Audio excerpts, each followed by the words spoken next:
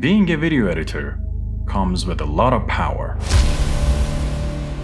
You can bend cities to your will, make mirror dimensions whenever you want, and explore transformative ideas to make a video with it. So stay with me to see how you can harness that superpower using Adobe After Effects.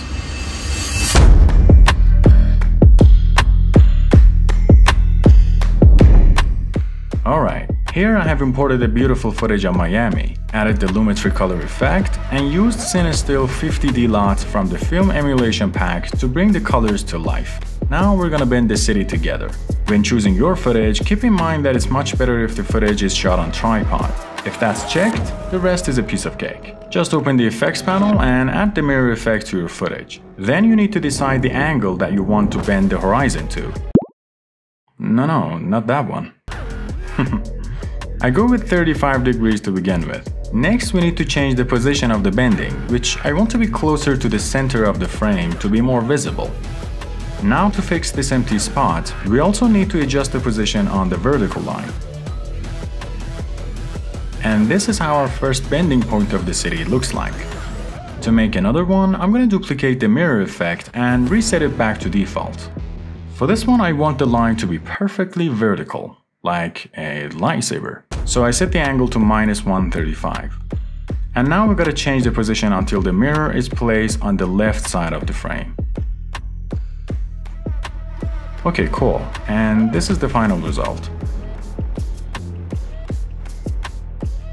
Now let's practice it once more on another footage. I'll reposition it to have more of the sky in the frame. Then add the mirror effect as before, and set the angle to -45.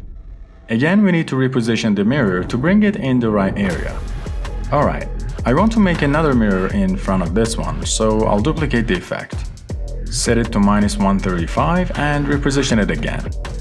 If you like something psychedelic, you can leave it there, but I'm gonna drag it to the left to make an identical one on the left side. Here we go. I think the angle isn't right, so let's change it a bit. Okay, that's better. Now if you want to have more of the sky, you can reposition your footage if this scale is bigger than the comp. But if it isn't, continue watching and I'll tell you how to deal with it in the next effect. Okay, for the next one, we want to use half of our footage and fill the other half of the frame with a mirror. So I'll pre-compose the layer, double-click to open it, and here we go to composition settings and reduce the vertical size of the comp to half. 1080 divided by 2 is 540 and done. Now I can reposition the footage to determine the half I want to be mirrored.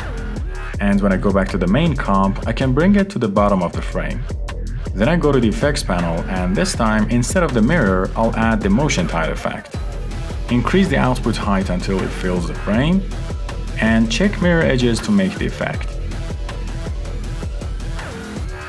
You can also change the direction of the mirroring if you change the position of your footage layer like this. For the last one, I want to try the Instagram ratio, so I need a new comp, 1080 by 1350, and import my footage to begin with. Now we need to resize the footage until it almost fills half of the frame, and put it at the bottom like before.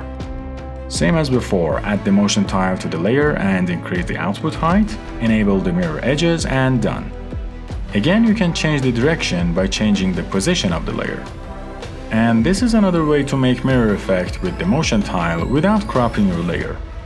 Hope you've learned how to harness this editing superpower, and until another discovery, good luck!